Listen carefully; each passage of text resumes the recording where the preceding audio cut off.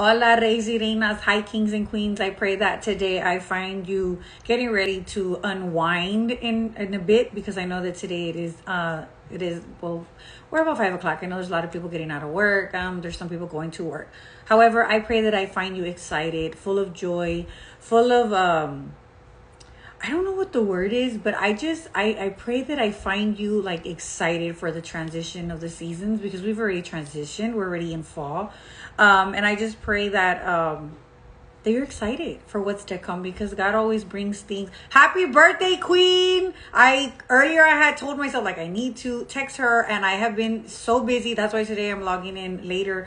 But happy birthday. I pray that all your desires, all your heart's desires come to pass abundantly, as well as the needs that you don't know you need. And thank you for your time today, especially today. Thank you for your time and joining today for us to grow. I'm going to open in prayer shortly. For everyone that is under the sound of my voice, I pray that the Lord delivers exceedingly abundantly great wisdom beyond your years of age. Well, great knowledge beyond your years of age. Wisdom comes from experiences. But I pray that the Lord delivers exceedingly abundantly confirmation on things, revelation, that you have great revelation for whatever it is that you may be having prayers about, or you just feel like you have confusion. I pray that the Lord just speaks to you in a way that will kind of just end any confusion, end any questions, just deliver whatever it is that you need deliverance from, and that God delivers just a miraculous sign and wonder by today's word, and that you leave wiser today, forever changed. In the name of Jesus, I pray that I die to the flesh, and that I speak to the power of the Holy Spirit invested into me, and the power that's invested into you to have great knowledge from this teaching today. So in Jesus' name, amen.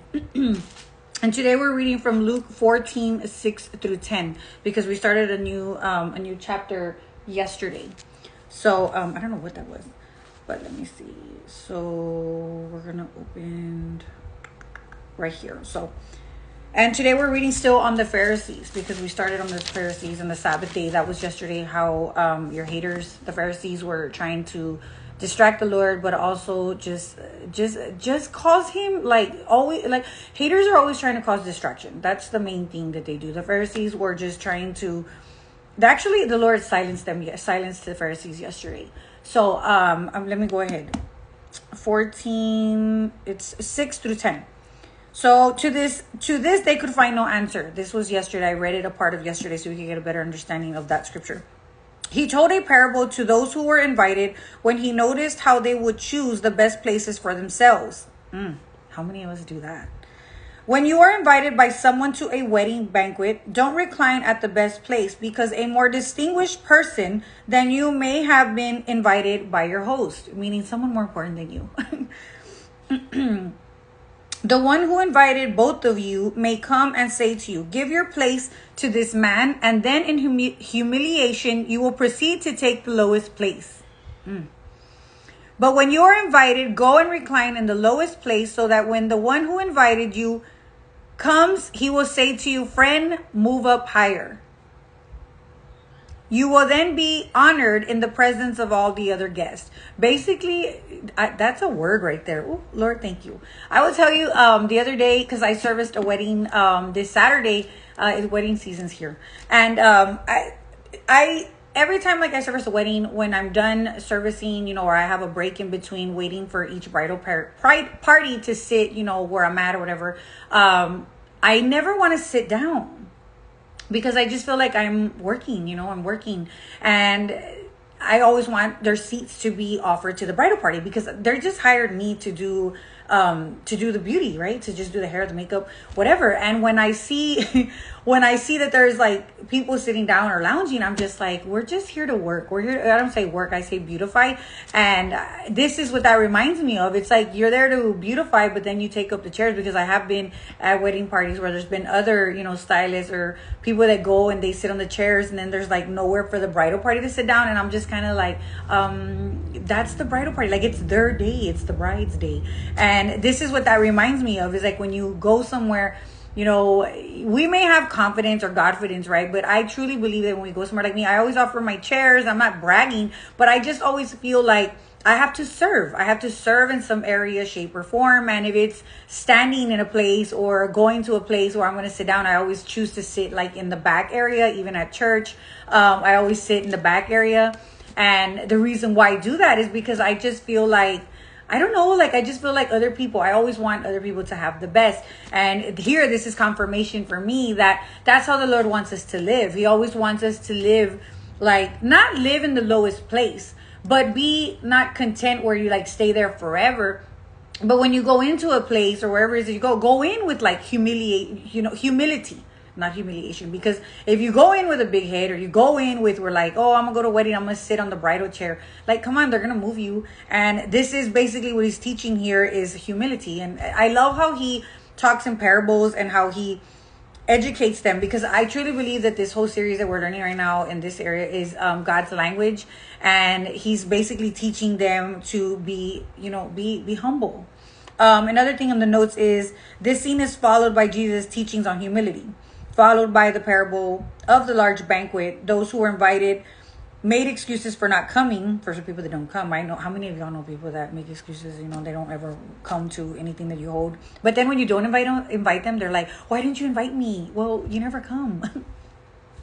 What it says here is, therefore those who gathered at his great table were the most unlikely, the poor, maimed, blind, and lame. Humiliation is often the result of a lack of humility, which is essential for entering God's kingdom. Period. Mic drop. So basically everything that he was teaching in this scripture, in this chapter, or this small piece of the chapter, is for you to put yourself in low places. Because wherever it is that you go with humility, the Lord will bless you and he will bring honor to you, without you having to bring honor to yourself. Don't toot your own horn, or basically is what I got from this. What my grandmother wrote is, humbleness is what God wants of us.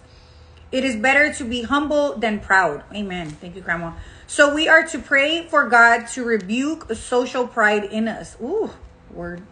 We are to recognize our lowliness and unworthiness and rely safely on his mercy. Amen. So you know that everything that you have is by his mercy, his grace, his kindness, his favor. It's not by you coming out there and just making it happen. You are alive. Your heart is beating. You have air in your lungs because God granted you life today. You have a nice car. You have finances. You have food on the table because the Lord has provided ways for you to attain these things. And he's called us to multiply in these things, multiply in finances, multiply in wealth, multiply in grace, multiply in kindness, generosity, multiply in stature, wisdom, knowledge, studying his word. That's another video. But her prayer is, Lord, help us to be humble, to be what you want us to be. Well, it says being proud. I don't know what this word is. Forgive me. Oh, being proud, you will see us from far away. He won't be near us when we're proud because we're full of pride. We're not full of him. But if we are humble, you will see us face to face. Oh, Grandma, this is so good. So good. Thank you, Grandma. And her application that she put for today's devotion is to be humble, to remain humble. If you're not humble, humble yourself, because if not, you will be humbled. I would say, it's crazy that we're talking about this because today I was talking to my daughter and I told my daughter, when I feel this, and this is what I've learned along my journey, is that when someone does you wrong and you feel that you want to get them back, you want to revenge, you're basically playing God in their life or playing God in your life, because God is the one that says, I'm the one that has revenge. I take revenge. Everything is him. Whatever someone does wrong to you, leave it to him. He will handle them. It's not for you to do it. And that's what I was just telling my daughter today. I was like, it's so crazy because I have a really hard time being mean to people. Even if they do me dirty, I just want to do what God has called me to do. If they need to be served, I will serve them. And if I don't say nothing nice, I really I'm learning to not say nothing at all, because I've learned that when you have been humbled, I have been in a place where I didn't even want to live, because I just felt like it was a hard time in my life. And it's just, I didn't want to face another day. So I'm thankful for that now, because I realized that through that, it has chastened me to never want to cause heartbreak to anybody else, to cause pain to anybody else. And if I do by something I say, I'm not saying I'm perfect, but if I do by something I say or something, I want to make it right quick. I have conviction, very quickly. And I just want to make things right, because I truly believe that when you're an ambassador for Christ, people may do you dirty and you may get treated like poorly more than another person. But I will tell you that it's all happening for a reason. It's all sharpening you. So therefore you can handle the greater of what God's bringing to your life. And if you want to play God and take revenge, then God can't trust you with certain things. Like the other day, I was seriously driving and I was just thinking like how the Lord has constantly sent me people that I have had like things with them where they had hurt me, or experiences or trauma or something that they had hurt me, but it's like somehow they were always brought back into my life. And I'm just like, and I was like, God, I remember when this person did this, but then like they're here in my life, and I'm like, well, that's God, that's God, and I treat them with love, respect, and kindness. Like, and I forget, like my husband told me, you forget a lot of things like that, people have done to you. And I'm like, I would rather live with forgetting those things, because if I remember if they did me dirty, then I don't want to take matters into my own hands. I would rather just let it be like it's the first time me meeting them, if that makes sense. But I pray that you use that in your life, that you do not try to be God and try to take revenge into your own hands, because I will tell you that it's not for us to do revenge to people or what they've done to us, for us to take into it and judge and be like, okay, well, I'm going to do this to them. No, that's not our job. Leave that job to God, because I will tell you that you will still end up hurting yourself. Anything that you say to hurt others, you end up hurting yourself, because I would tell you how you feel right now. And seriously, like there has been times, like I remember, like, okay, facts. One time I had like really like thought about this person that they had hurt me to where I felt so much trauma, heartache. Like I didn't think I was gonna be able to bounce back from what had happened. And I remember like thinking in my mind, I was like, God, I don't even care if that person were to live. And I remember thinking, right, and I was like, Lord, like, fix me. Like, that's not cool. That's not even like okay. And I'm just being vulnerable right now, because maybe it's just me. Maybe nobody thinks like that. But this was a while back, and I remember like later on time had passed, and I remember I was like, Lord, like, thank you for not ever listening to me when I'm angry, because like 2 weeks later, a year later, you may not even think about that person that hurt you or caused you pain, because I'm telling you, things happen in your life, and sometimes you're living with so many good memories that the bad ones, they're just kind of like, the Lord just kind of heals you from them, and you're just like, oh, pobrecitos, if they hurt me like that, because hurt people hurt other people. And if they hurt me in that area so bad, I can't even imagine what they do for themselves, or how they treat themselves, because how you treat others is a pure reflection of how you see yourself. In Jesus' name. Thank you for that word. So I pray that you take this word today, especially what my grandmother wrote about the application, is to always remain humble, always serve with humility. You seriously will not live a successful life if you do not serve successfully. If you don't serve successfully, eventually whatever it is that you have created or attained or received, you're not going to multiply. Because if you feel you're not generous, you're just going to hoard it all, and therefore the one that pours out, which is God, you may be successful for years, whatever, but it's not gonna, I would tell you, it will not pass on to generations that come. So in Jesus' name, I pray that you're blessed, and I thank you for your time today, and happy birthday to Ruby. Any graphics or any arts or anything that you need created, please go to her page. It's her birthday today.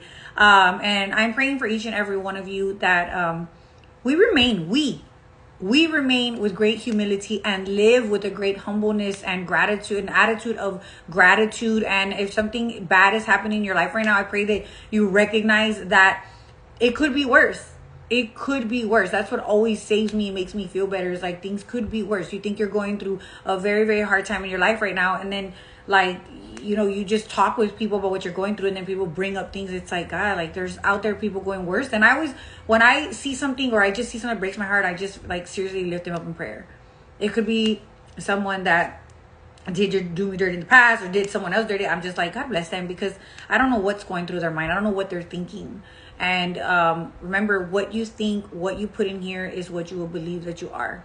So if people are treating you like seriously crap, can you imagine what their mentality is about themselves? Pobrecitos, pray for them.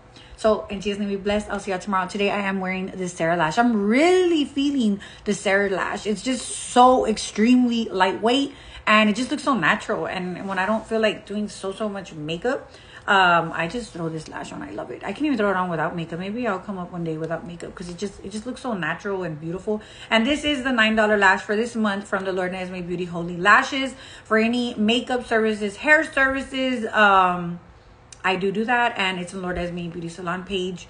And the lashes, of course, they're in the Lord&Esmé Beauty lashes. The first and only mink holy lash. What is holy lash? It's consecrated, dedicated to God, to give God glory. And the women in the Bible, they're all named after the 7 of them are named after women in the Bible. So therefore, you could be educated, because each lash you buy has a scripture in the back of the lash about the woman that the lash is named after. So I love y'all so much. God bless y'all abundantly, and thank you for your time today. Today was a really good word. I pray that it blessed you and that you leave forever changed, and know that this too shall pass. God is at work exactly where you're at. See y'all tomorrow. Bye.